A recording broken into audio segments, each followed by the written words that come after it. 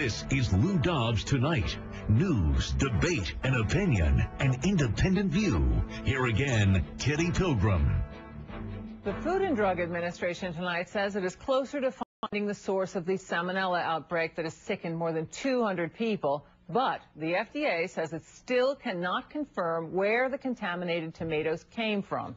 And as Luis Schiavone reports, the FDA still has not sent any inspectors to any farms. Health officials know the time frame. The illnesses began in April, continued into May and June. They know the type of produce, Roma, plum, and round red tomatoes, all off the vine.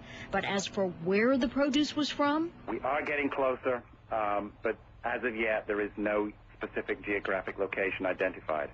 There are so many states on the government's all-clear list, we can now identify the 14 states the FDA has not cleared.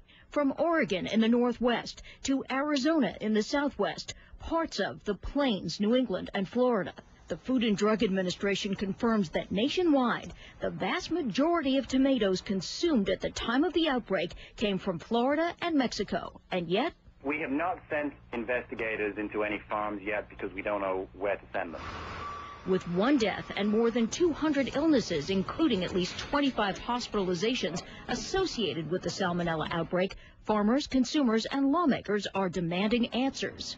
My constituents are frankly mystified why in the 21st century the United States does not have a food safety system on a par with Europe and many of the other industrialized countries, where the FDA has the authority to recall bad food products, where we can trace where the food products came from.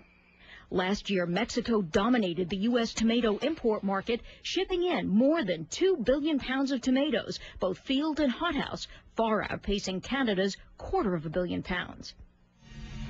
And so, Kitty,